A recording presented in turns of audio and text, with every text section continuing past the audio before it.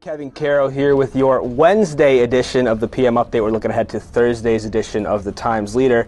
As you can see, I'm here with our friends from Jenny Lynn Elementary who are taking a tour of the building. Say hi, guys. Hi! We have a lot of great stuff coming for you in tomorrow's edition of the Times Leader. Our own Jennifer Lernan will have a report from today's meeting of the Luzerne County Election Board.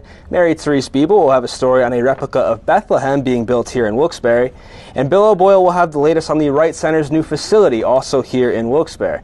And of course, we'll have complete coverage for you on the latest World Cup action, today's semifinal between France and Morocco. All of that and more in tomorrow's paper. And remember, folks, if you're not already a Times Leader subscriber, all you have to do is call 829-5000 or head on over to timesleader.com/subscribe.